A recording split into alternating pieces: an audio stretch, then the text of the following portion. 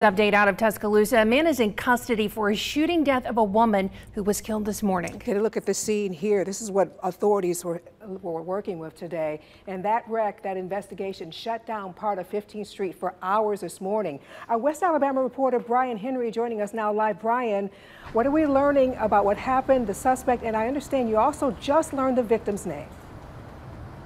That's right, Sarah and Jennifer. Authorities tell us it happened around 3 o'clock this morning, very close to I-359, 359, and 15th Street here in Tuscaloosa. A little more than an hour ago, police say they have arrested a 25-year-old man. They have identified him as Ladarius Bullock.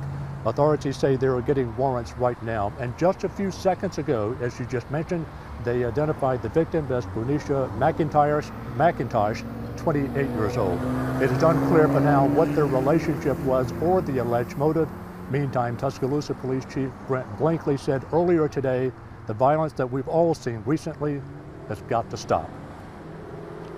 You're making quick decisions that affect both parties for the rest of their life. One person is deceased in this one, and somebody could go to prison for the actions that they've committed once we fully investigate it. We just need to stop all the violence and as a community come together. This is senseless. There's no point in it, and just come together as a community.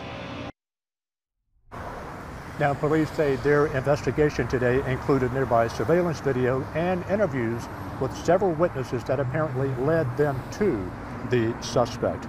In Tuscaloosa, Brian Henry, WBRC Fox 6 News, on your side.